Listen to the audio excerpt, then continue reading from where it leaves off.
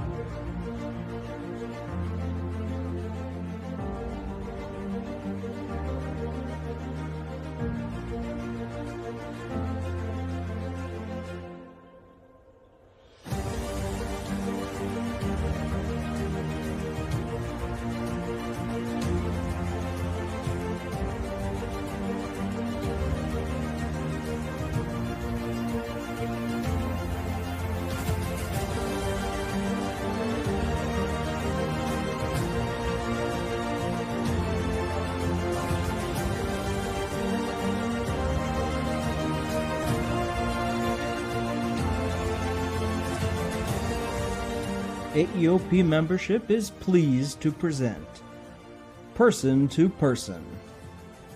Tonight, the importance of leadership, a special alumni and mentor discussion featuring AEOP membership council members Melissa Jones and Samina Mondal, with special guests Karrin Felton from the Department of Defense and Medical Corps and Army veteran Joel Edds.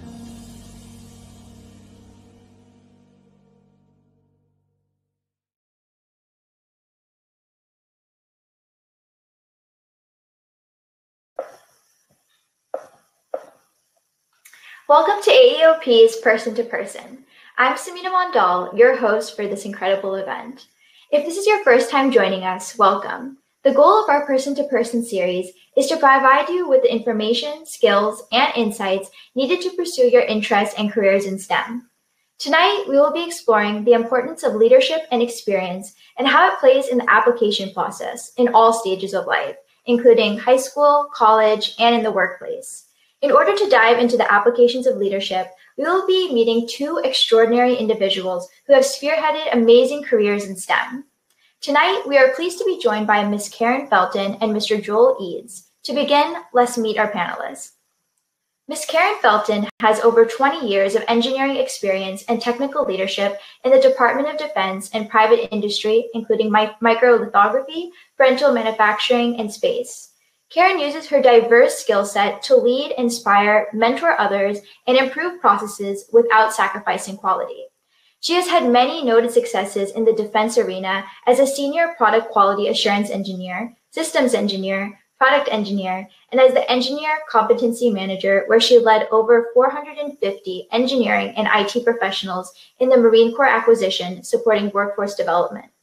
Karrin is also a STEM champion, public speaker, and change agent who values people and leads with compassion. She's passionate about educating youth and enjoys giving back to her community. Ms. Felton also currently serves as a SMART Scholarship for Service Program Manager. For those of you who don't know, the SMART program, or the Science, Mathematics, and Research for Transformation SMART Scholarship, is a Department of Defense program that supports students with both educational and workforce development for bachelor's, master's, and PhD students. Welcome, Ms. Felton. And now on to our second panelist, Mr. Joel Edds. Mr. Edds is a 2004 graduate of the United States Military Academy at West Point. He received a BS in Defense and Strategic Studies with a mechanical engineering track. Over the course of his 12-year Army career, he had the unique distinction of serving in 3 branches of the United States Army: infantry, aviation, and medical service corps. Through the course of his Army career, he led soldiers across both Afghanistan and Central America. He currently serves as a Chief Operations Officer for Leonard Agricultural and is receiving his Master of Divinity in Biblical Counseling from the Southern Baptist Theological Seminary. Welcome, Mr. Edds. Thanks for that introduction, Samina. It's great to be here tonight. Thank you. So we are so lucky to have you both here tonight to discuss your leadership experience within your careers. So to kick off our conversation, Ms. Felton, would you like to start by discussing how you see the importance of leadership and experience in your field of work? Well, thank you for that. Leadership is very important in my field of work, which is engineering, science, technology, engineering, and math, but also workforce development. I'll first start off by saying everyone is a leader. It is how you operate and how you move and how you show up that defines what type of leader you are. Science, technology, engineering, math, hard topics that require discipline, that require a lot of work, but it also requires humility. It requires vulnerability, especially when those answers don't come as quickly as we want them to, and you have to ask questions. So leadership in that particular field, in this day and time for the Department of Defense, requires the ability to be innovative and to be creative in your thought process. And a lot of that starts with understanding yourself and understanding what you bring to any space, whether it's STEM, whether it's Army, wherever you are. Those skills and opportunities to develop those skills are vital to not only your professional success, but your personal success and how you see yourself and how you carry yourself through your career and your endeavors. That's incredible.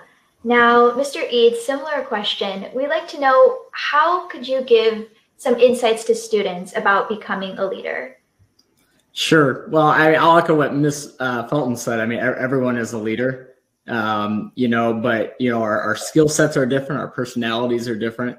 I will say the one thing I think that applies to everyone as they advance in their careers in terms of leadership, and that is, often success is located down a road that nobody wants to go down. And that's a fact. And I think Mrs. Felton, we both have worked within the Department of Defense. She'll agree with me on that. Success many times, whether it's the Department of Defense, whether it's corporate America, school, success is normally located at the end of the road that most people resist, do not want to go down. So leadership really is, it starts with, like Ms. Felton said, yourself. Can you lead yourself down that road? Can you lead yourself down a road that, is going to be hard? It's going to be challenging. She pointed out the answers aren't always apparent.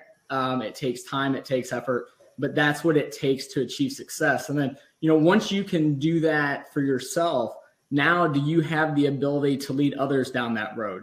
And I know whether it's the Department of Defense, corporate America, when organizations assess talent, when they're looking for young leaders, what they're really looking for is that individual, one, that can show that they've done that for themselves. And they're looking for individuals that they feel like can take the organization down a road it doesn't necessarily want to go down in order to achieve success. Because the challenges today are great, probably greater than what, most of us have ever seen. Organizations don't naturally want to evolve and change. And so, one of the important aspects of leadership right now in the time that we're living in is, do you have the ability to take yourself, to take others, to take organizations down a road that it's going to resist in order to achieve success? Wonderful. So those are some incredible thoughts. And I think we'd like to know how you both lead people in your lives. So whether that be through the work that you do or maybe the positions that you play in your community, we'd love to learn a little bit more about that. When it comes to leading people, that really is the essence of leadership. Every organization, it doesn't matter if it's the military, it doesn't matter if it's corporate America, sports team, church. It is a microcosm of people. It is people. And the biggest thing you have to remember is you truly have to care about people. Henry David Thoreau, I think, once said, I'll butcher the quote, but I'm pretty sure it was Henry David Thoreau that said, the true cost of anything is how much life you give up, to achieve it. And sometimes we don't think about that in terms of leadership. We're so focused on getting the team across the finish line or accomplishing the mission or, helping the organization achieve success. Sometimes we don't think about how much life people, the individuals that make up that organization, what they're truly giving up in order to help us achieve that success.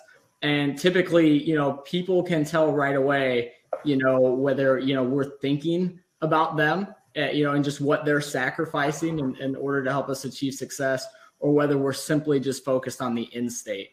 And so I think, in terms of like leading people, I think the biggest thing we can do is really just care, and always be validating that and showing them that we care, showing them that we understand what they're going through in order to help us achieve success. And a lot of times we're so afraid to do that because we just assume the automatic response is people are going to be angry or they don't want to. You'll be amazed at what people will step up and the success that the group can achieve if you simply acknowledge, hey, I understand this is difficult. I understand that everyone's having to sacrifice a lot to accomplish this goal. But sometimes just simply acknowledging that is enough to really bring a group of people together and push forward. So I think in terms of leading people is just remembering that we're leading people. We're not leading teams. We're not leading organizations. We're not leading battalions, brigades. We're leading people. And as long as we keep the focus on people, you'll be amazed at, what people will come together to accomplish. Very true. Thank you both for your responses.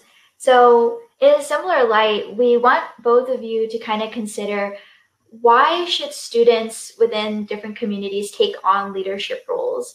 We know that some people may feel as though it could be for self-benefit or a community's benefit. What have you both seen that student leaders in your community have done, or even from your past experiences, have created in the communities, and how has it had a lasting effect?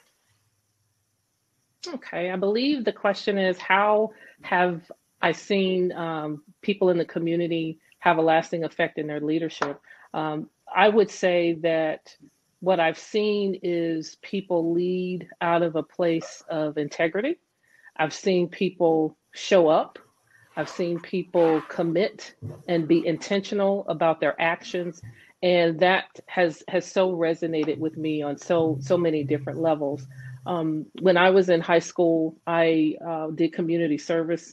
I worked alongside, people, either feeding the homeless or working to kind of, pick up trash on the side of the road, being part of that team, being part of clubs in school that actually went to schools and read to kids. So I was around when I wasn't in the classroom. I actually participated in activities that didn't just serve me, that served others. And I was led in those activities by men and women who, again, served others. So I believe it's important for everyone to have that opportunity to be in an atmosphere where you can actually contribute and you can benefit from a leader actually stepping out there and meeting a need or providing some sort of service or doing some sort of work that extends from yourself. And what that will do, it'll do a couple of things. One, it'll humble you.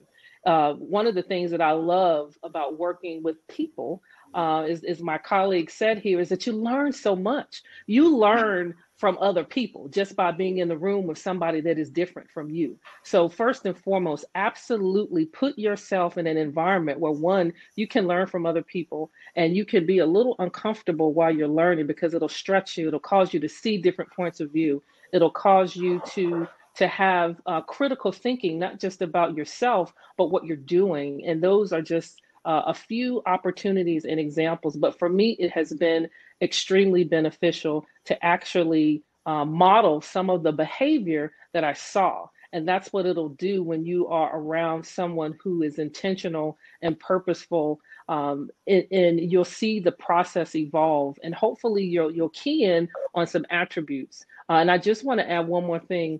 I don't want to disparage anyone if you see someone in leadership not having those qualifications or not actually living up to a certain standard. We are all a work in progress, and even leaders get it wrong.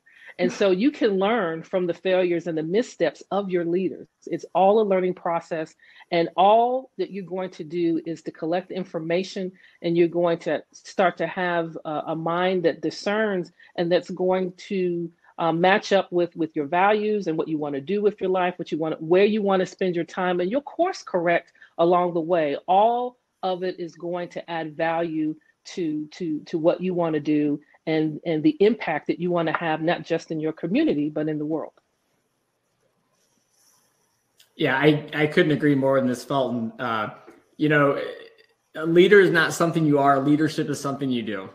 I mean, that's just the way it is. And even if you consider yourself a leader, there's going to be times throughout your career where you're in a direct leadership role. You know, there's going to be other times where, you know, other people are the leader, you know, and you're going to sit back and you're going to learn, and you're going to improve. But yeah, leadership is just something you do. I think where I see most young people make their biggest mistake, and I assess talent across our organization, both internal and external, quite frequently, is this idea that a leader is something you are.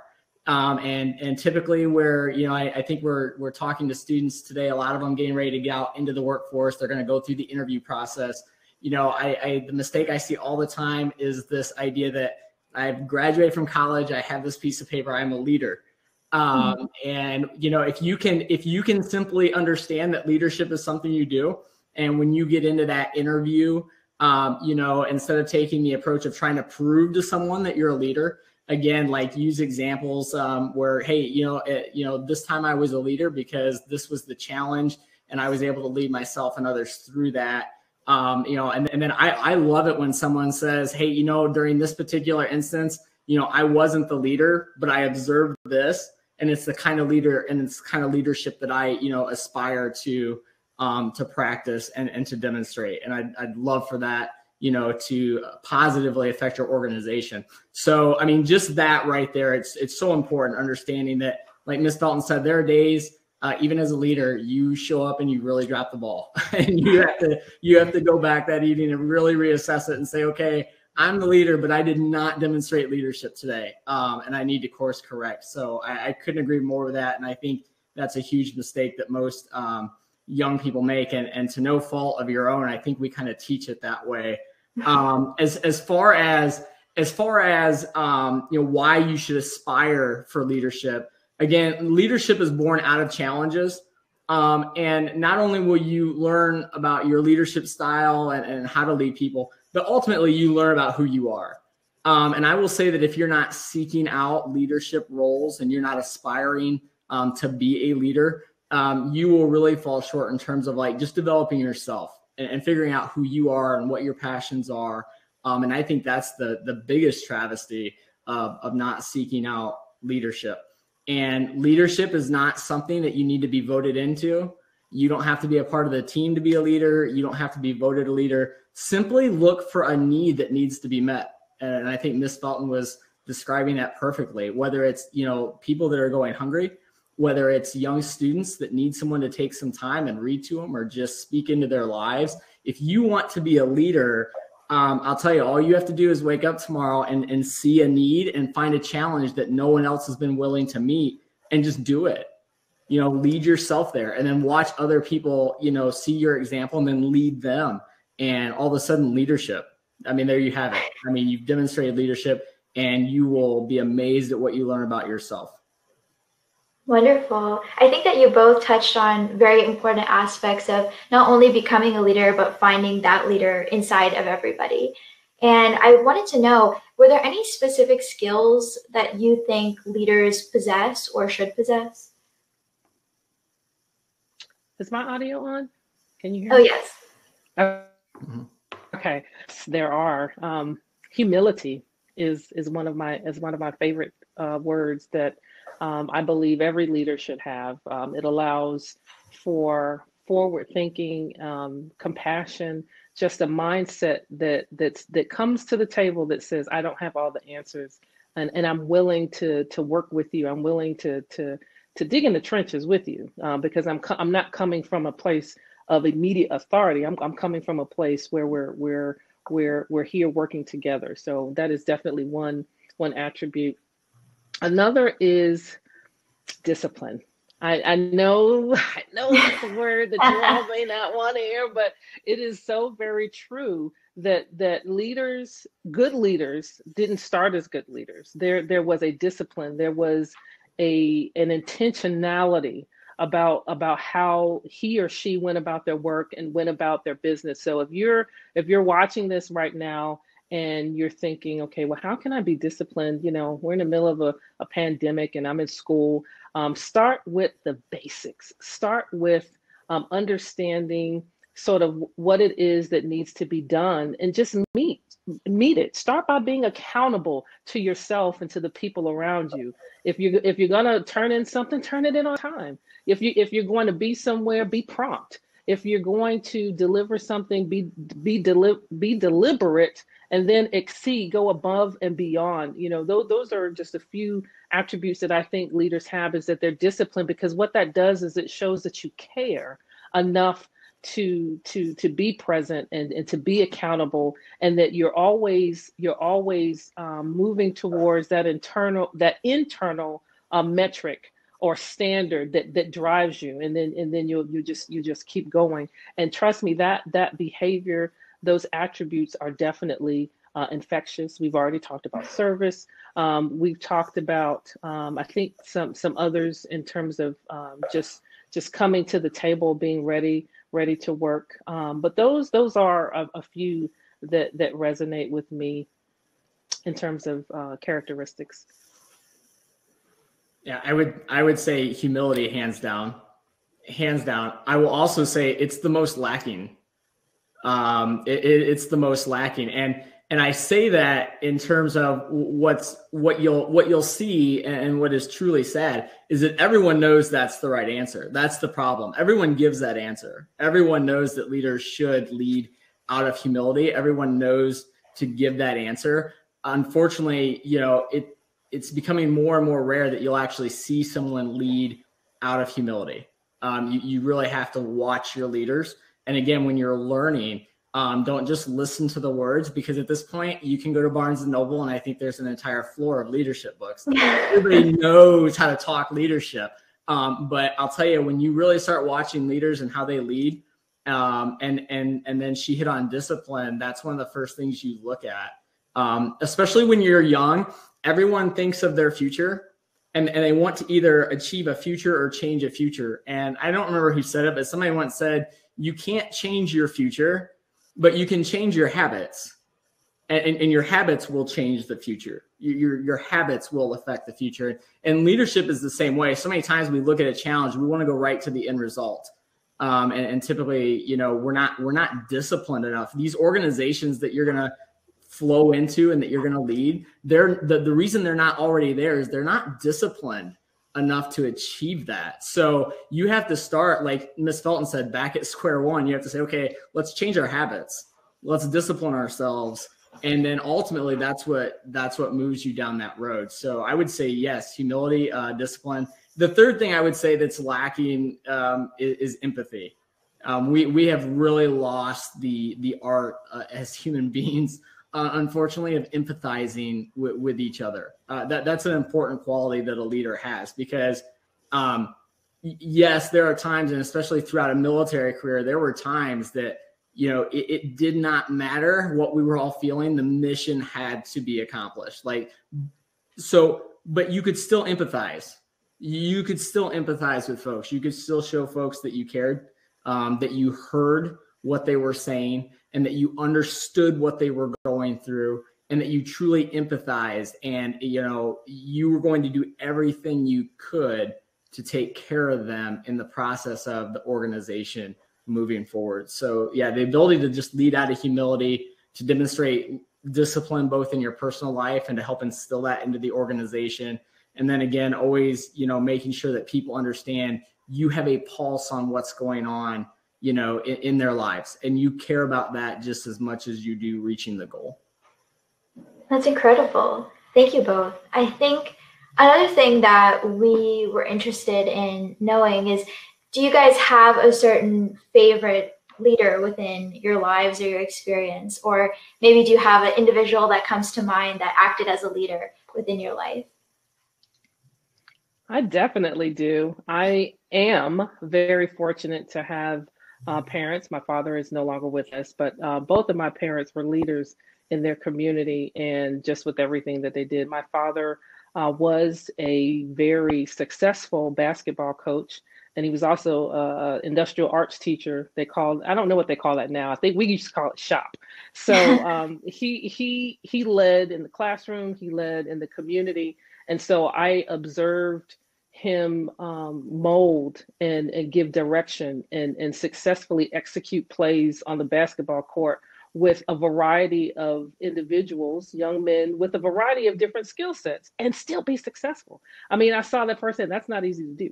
I also have to lift up my mother. My mother is a retired English professor, dean, very educated woman who did a lot in her community. She instilled in me high standards. And so both of these examples were people that I saw every day, but I saw them walk the walk. So to my colleague's point, it wasn't just a parental do this, do that. I actually saw them do it. I saw the impact that they had on other people, and I saw how people looked up to them and revered them, and really appreciated the time that they spent, the humility, the intentionality. You know, they actually poured out of themselves. So those are our two leaders, and my third, I like to work in threes, is my pastor. My pastor is a retired Army colonel.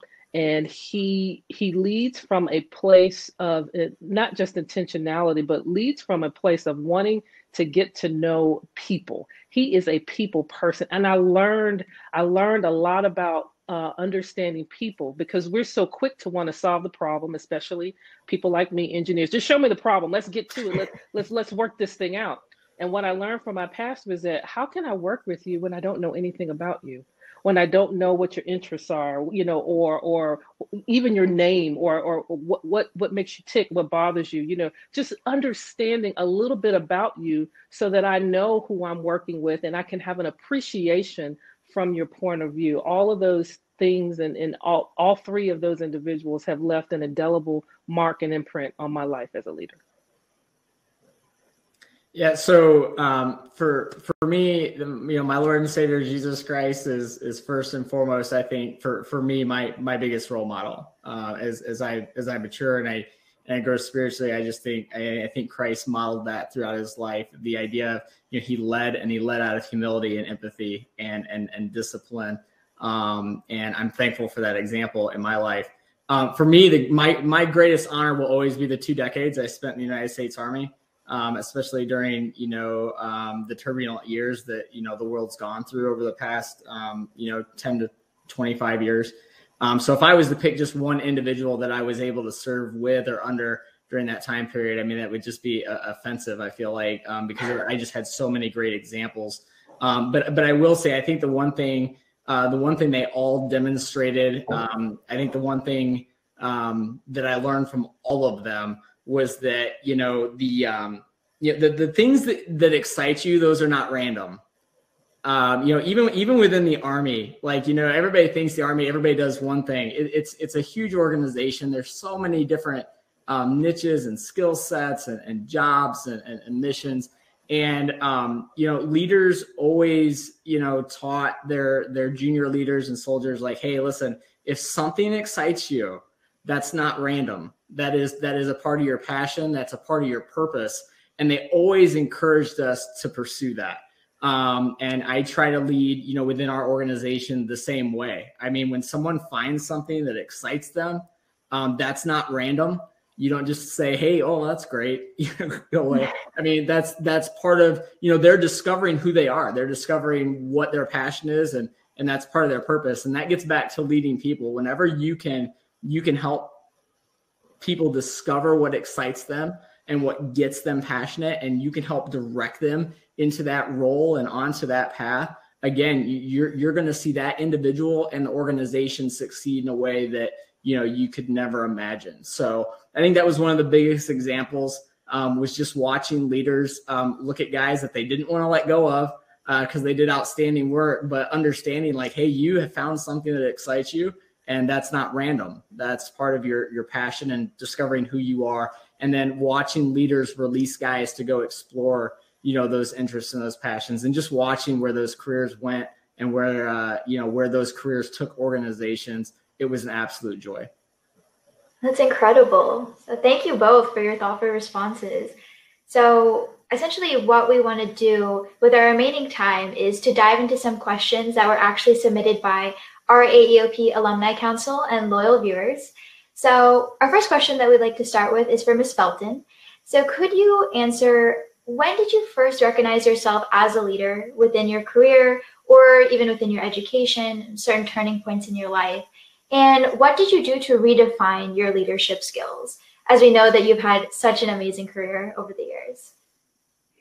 So I will be honest and say that it wasn't until someone recognized me as a leader that I knew I was leading. I thought that I was doing what was right. I thought that I was, meeting a need. And in some cases, even checking the box. I do believe in, and when you're given an opportunity and someone, and you sign up to do a thing, to work on a thing, that you actually just do it. And so it wasn't until someone said, Karrin, I'd like for you to do this. To my colleague's point, you have a passion in this. I think you would be good over here. And so that tap on the shoulder was my first opportunity to say, hey, I could do this. And that happened in school. It happened when someone said, you write well. Can you write this for me, or can you enter this essay contest? Or I saw how you handled getting a D on that test. I think that you'd be a great tutor, because there's a lot of folks that aren't doing well. I mean, who would think, I got a D, you want me to tutor? But it was how I handled the D that led someone to ask me to do things. So for me, that's been my experience, my entire career, is being I believe in the right places at the right time, and having others say, okay, I think we need your help here, or recognizing something that they saw in me. In the latter question, how did I refine my leadership skills? I'm not going to just say it just happened overnight. I will say that it did take some intentionality on my part, working for the Department of Defense as an engineer, and also working in the community. I have a desire to serve, and so I want to serve better. And so I also have gaps. I also have areas that are blind spots that other people saw and said, hey, you might want to look at that. So refining for me meant owning up to my stuff, owning up to areas that I could probably use a little bit more work in, a little bit more discipline, a little bit more time and attention, and then being intentional about working on those areas. I also volunteered. I did try to be of service. So I put myself around people that didn't think like me. That if I was a 1 and 0, I tried to find someone that didn't understand anything I was talking about, because again, learning from people that are not like me, that don't look like me, that come from different backgrounds than me, again, allows me to be able to see things from their perspective. And it's a learning opportunity. So that is one thing that I definitely encourage you to do. Do not be afraid of being uncomfortable. It will definitely help you. My next one is that failure also helped redefine my leadership skills. There are some things Karrin's just not good at. And it takes some humility, and it just takes the ability to understand that, hey, I'm not strong in this area. It takes being vulnerable. I had to learn how to ask for help for those areas that I wasn't getting or wasn't excelling at. And sometimes that help came from sitting down and listening to a different perspective. It came from taking a class that says, hey, maybe you can learn more about this area. It came from self-study. Sometimes I didn't wait for other people to say, I think you could do better in this. Sometimes I went out and sought it, said, okay, I know that this is a blind spot for me. I'd like to read this book, or I'd like to do some more research. And to that end, my last point is actually reading books. I love reading. And I found 2 books along my journey. One recently, which I highly recommend, and I wrote it down so I wouldn't forget it. It's called Let the World See You by Sam Acho.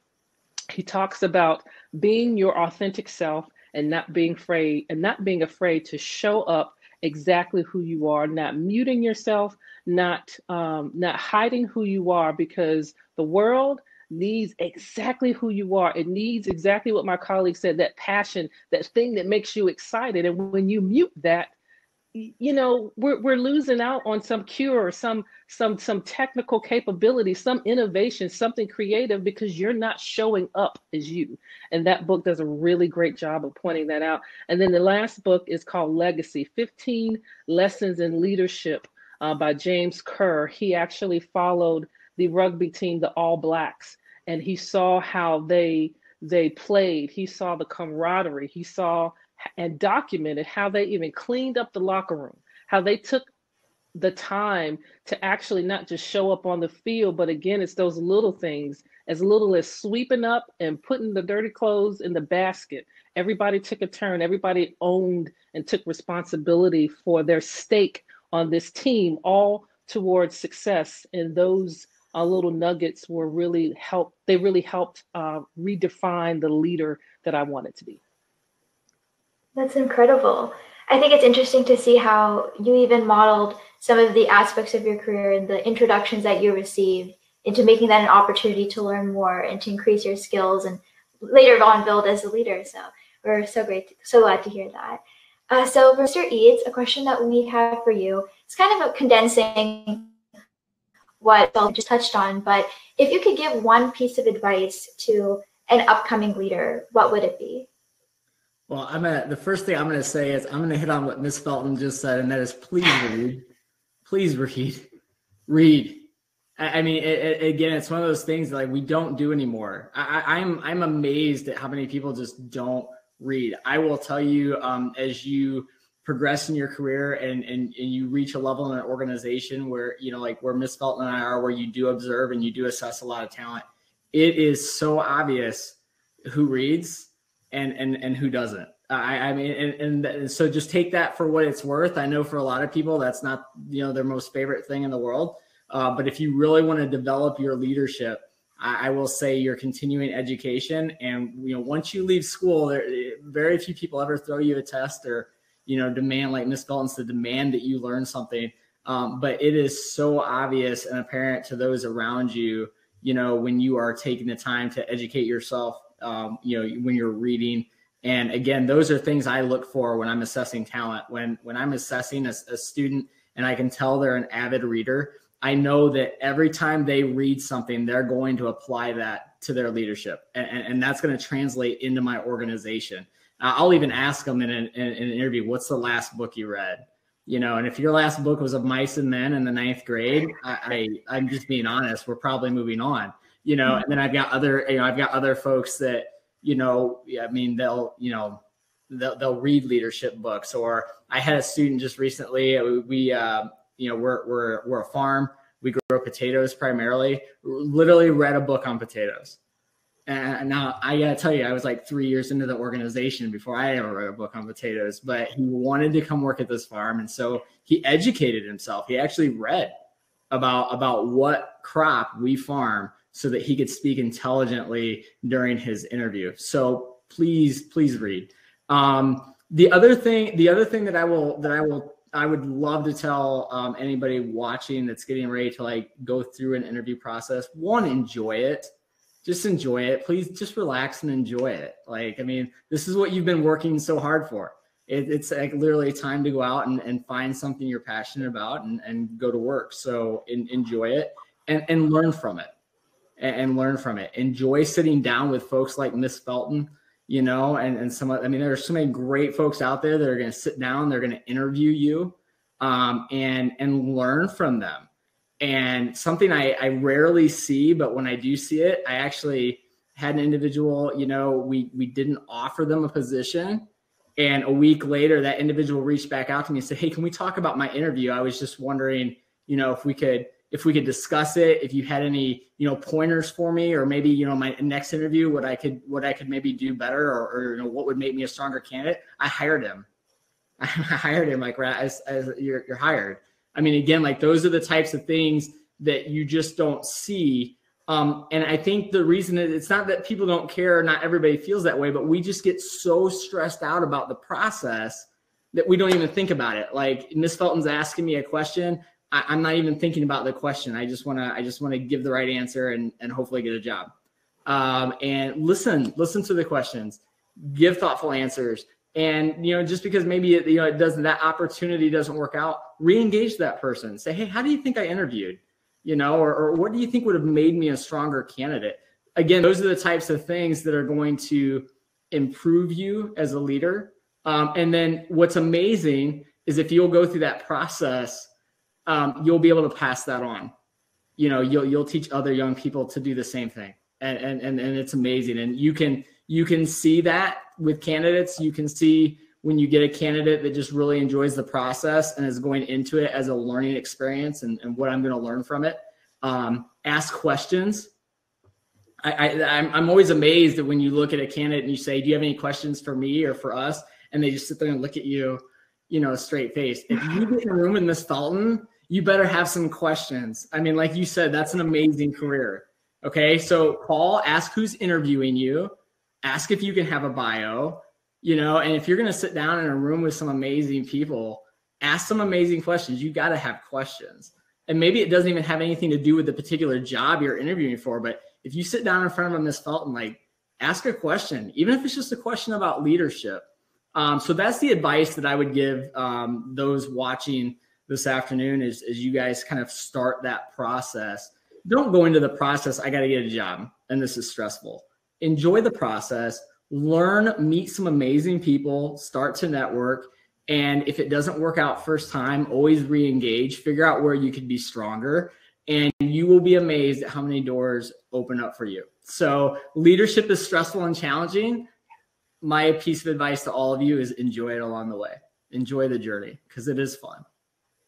It's incredible. I think something that especially you brought up through all the examples that you had was that leaders are also learners. So constantly going out of your way to try to learn and try to, advance your skills and even your interpersonal skills, they go a long way. Thank you both for that. So here's our final question, our $1 million question to both of you as we're wrapping up for today. We'd love to know both of your thoughts as to what would you say to someone who's not a natural born leader, but would like to become one? I would first of all say that you can lead from the back.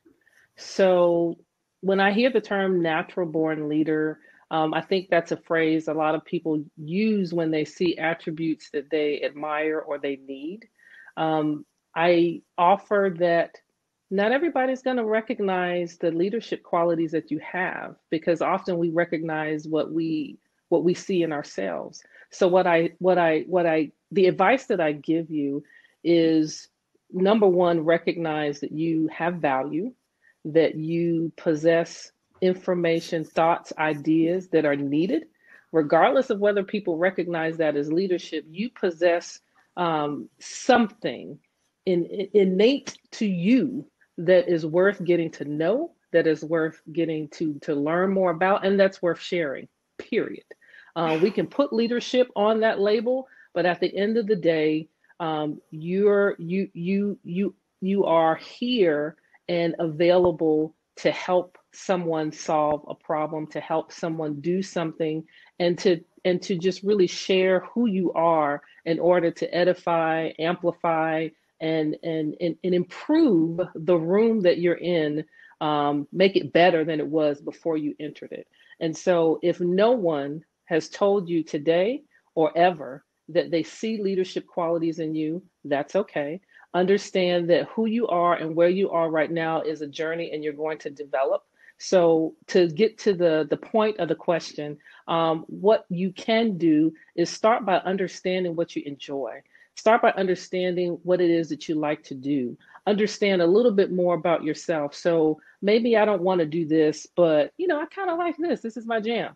Understand, what makes you excited. Understand what makes you withdraw. So just start nicking down those things about yourself that you can document, and then move in spaces that support what you found, and that really and in spaces that need what you documented, right? That could be you're a good listener. So go to spaces where people need someone to understand the details when there's a whole bunch of chatter in the room, but they need that one person that's going to come out there. Okay, this is what they said. This is what they need. They need you. That's leadership. And so just really start to hone in on that. And as it relates, I do sit here representing the Department of Defense.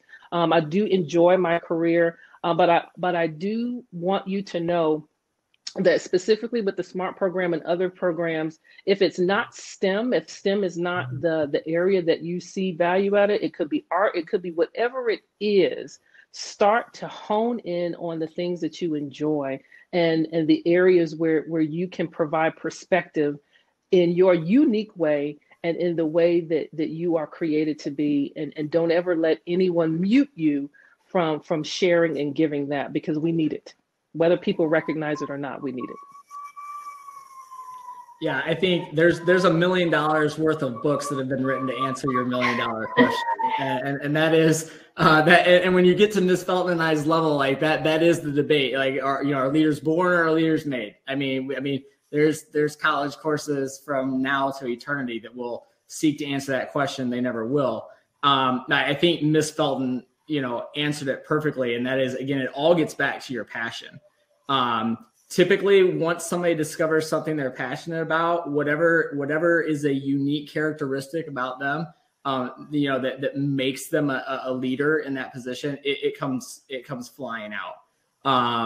No one is a natural born leader when they're stuck in a job or they're in a position that it's not their passion and they're not enjoying it. Some people are charismatic, other people, are more laid back. I mean, everybody's personalities are different. Your strengths and weaknesses are different. So it really is all about finding your passion. And I mean, to Ms. Felton's point, and I'll bore us with a military, history example. I mean, I have to do it at least once. But you had George Washington, who was this very tall, strong, very in charge, presence, and everybody looked at him and was like, oh my goodness, like, I mean, that's our guy. He's going to lead the Continental Army. And then you had Napoleon, who is this little short, round guy, not as impressive physically, as say George Washington, but yet his accomplishments on the battlefield still very impressive. We're still learning about him at the United States Military Academy today. So, I mean, there's a perfect example. I mean, I would say you can look at both of those and we might say one was a natural born leader or one wasn't. They couldn't have been more opposite, yet their achievements were absolutely, on par with each other. And it's because they found their passion. So finding the passion is the key to unlocking your leadership.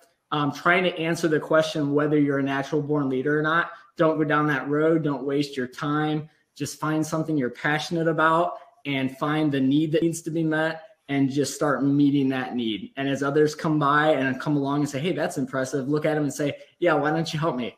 I'm getting a little tired. I mean, that's normally how leadership starts, is someone sees you pulling the cart up the hill and says, wow, that looks like, it's a lot of energy and you look tired. And you say, yes, I am. And I would love if you help me. And then you'd be amazed by the end of it. You've got 20 people helping you. The cart gets to the top of the hill.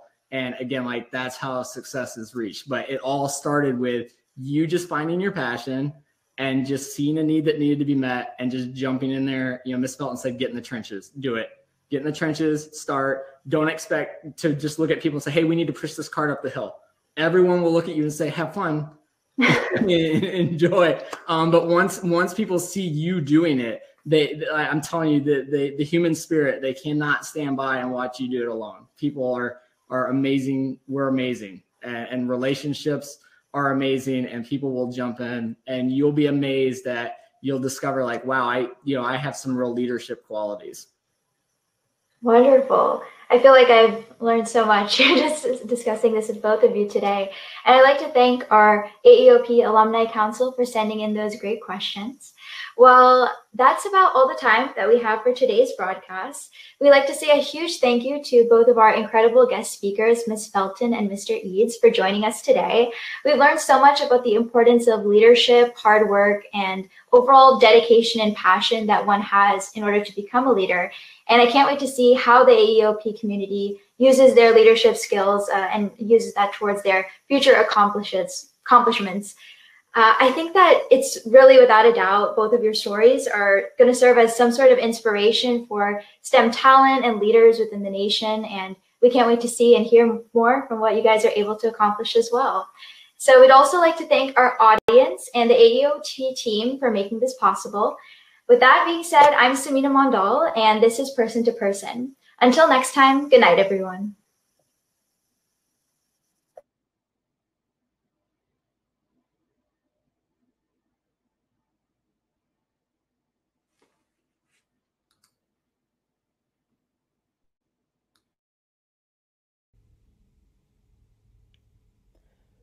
Miss an exciting episode of Person to Person? Can't make our live broadcasts? Why not subscribe to the AEOP membership YouTube channel and never miss an episode again? For more information on the Army Educational Outreach Program opportunities in your area, simply visit www.usaeop.com.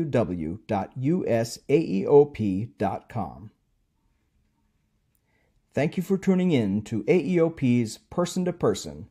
Join us again in 2 weeks.